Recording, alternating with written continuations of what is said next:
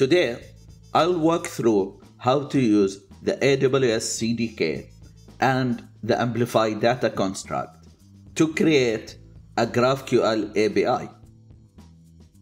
Then, I will demonstrate how to connect a Flutter app to that API using the Amplify Flutter library. I will start by creating a folder for the CDK app. I will call it CDK backend.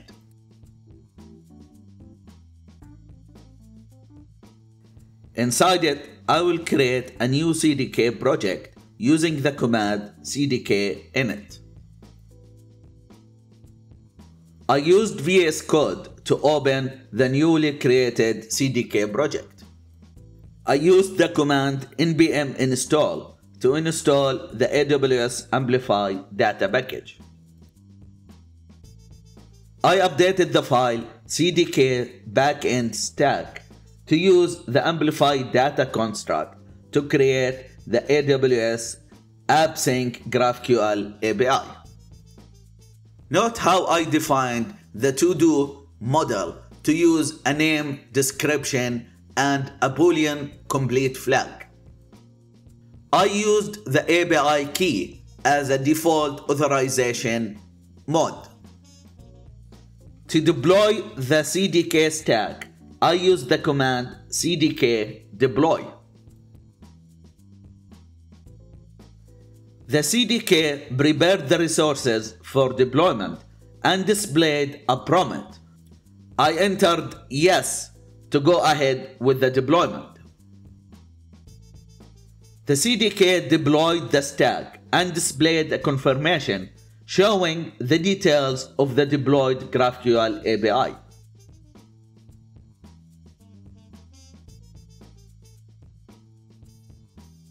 I will use those details later in this demo.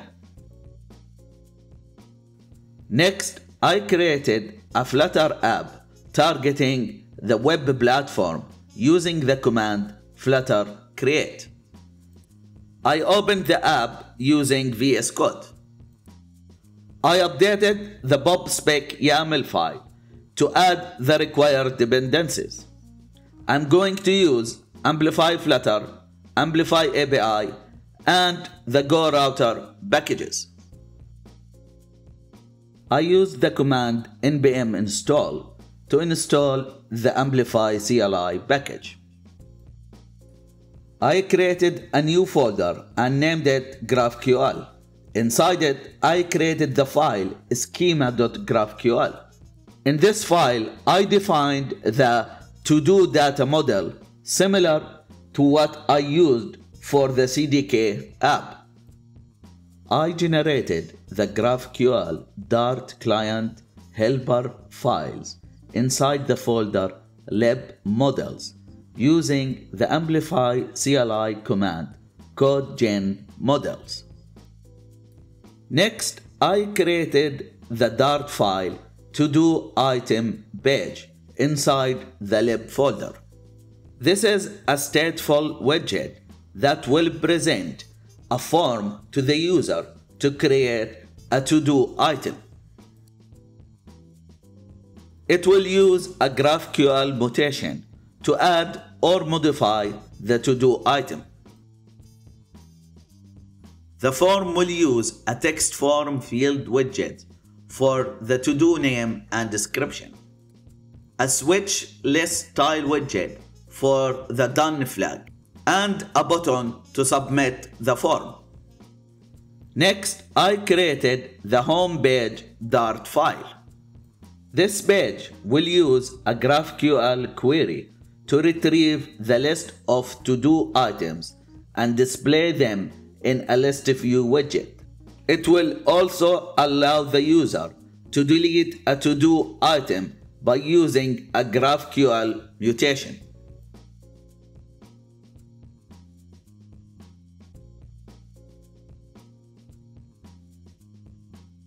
I updated the main.dart file to configure Amplify. I used the details from the CDK app to get the API endpoint API key value, and the region for the Amplify configuration. I used the Go Router package to set up the routes of this app. That's all. Now the app is ready. I run the app using Chrome. I created few to-do items and the app displayed them on the home page. I can update the to-do items and flag them as done. I can also delete a to-do item by dismissing it.